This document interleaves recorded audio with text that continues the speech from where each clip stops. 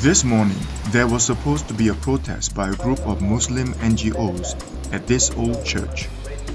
When I arrived at 8:30 a.m., they were nowhere to be seen. Church of Our Lady of Lourdes, Klang, was built in 1928.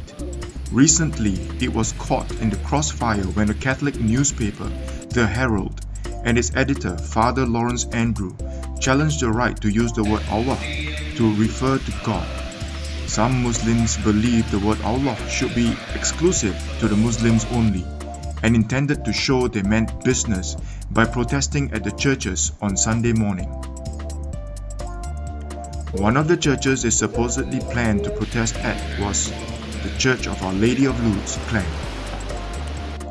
The day before the protest, a group of activists created a Facebook page inviting everyone they knew to show solidarity for the Christians and to offer peace instead of antagony.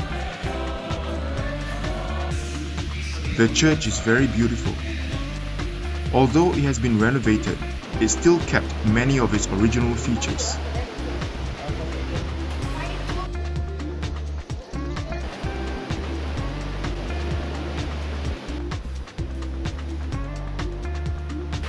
I found the service to be ritualistic yet beautiful. The priest sang his prayers for the congregation and they replied in a sing-song manner.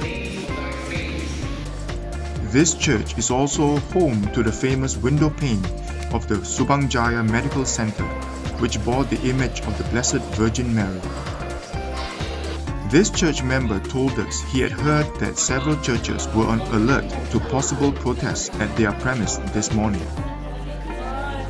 Father Michael Chua met us briefly and explained that even the police were confused about the details of the protest. They thought he was Father Lawrence Andrew. In any case, the police sent several policemen to the church this morning.